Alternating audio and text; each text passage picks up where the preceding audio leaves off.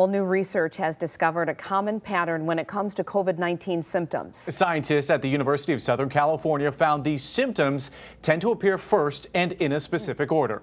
Joining us now to tell us more about this is our chief health editor, Dr. Nandi. And good afternoon, Dr. Nandi. Always a pleasure to have you. Thanks, Linda. What is the order that researchers found? Alan and Glenda's study is very interesting. The USC scientists found that when many folks first start showing symptoms after being infected with the virus that causes COVID-19, they tend to appear in this order: fever, then cough and muscle pain, followed by nausea, and if they have it, vomiting and diarrhea.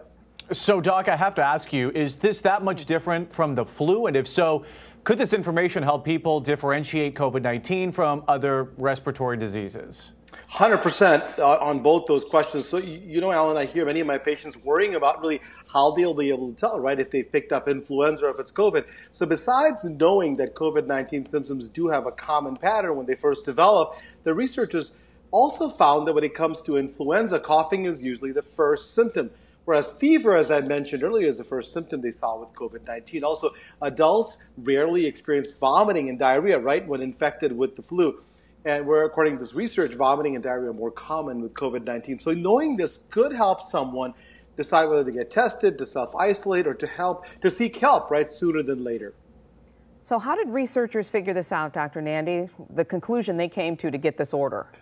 So, Glenda, the USC researchers looked at 2 data sets of COVID-19 patients from China, and then that combined total was over 56,000 cases. And they also looked at over 2,400 cases of influenza of North America, Europe, and the Southern Hemisphere. And after crunching all that data, these people with big brains came up with this data.